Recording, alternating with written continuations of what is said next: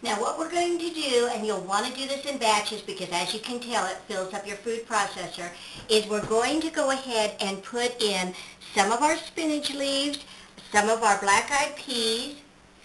We're going to layer a little bit of cheese in that.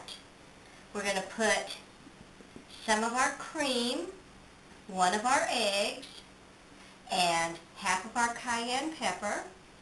We're going to put the lid on, and we're going to mix this. Now, you don't want it to be a paste. You still want it to be chunky, but you do want to make sure that it's mixed. This is the consistency that you'll get. It's almost like a pesto. So we'll go ahead and do another batch.